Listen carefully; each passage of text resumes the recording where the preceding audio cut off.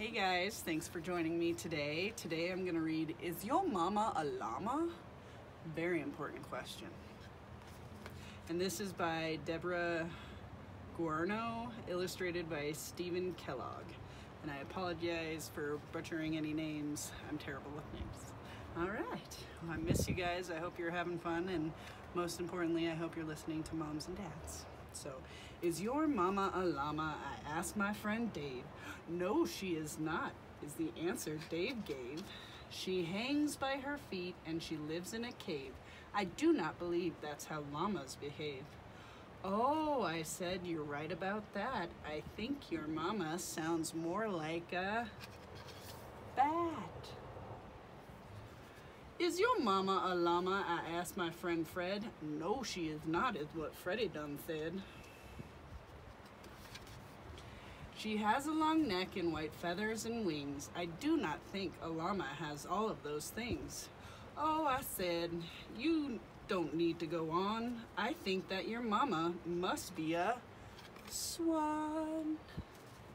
Is your mama a llama? I asked my friend Jane. No, she is not, Jane politely explained. She grazes on grass and she likes to say moo. I don't think that is what a llama would do. Oh, I said, I understand now.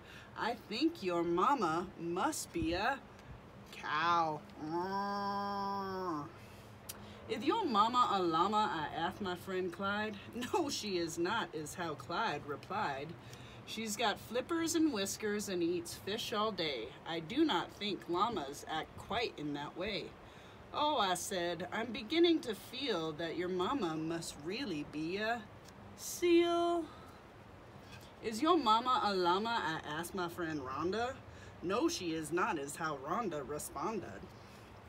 She's got big hind legs and a pocket for me, so I do not think a llama is what she could be. Oh, I said, that is certainly true. I think your mama's a kangaroo. Is your mama a llama? I asked my friend Lynn. Oh, Lloyd, don't be silly, Lynn said with a grin.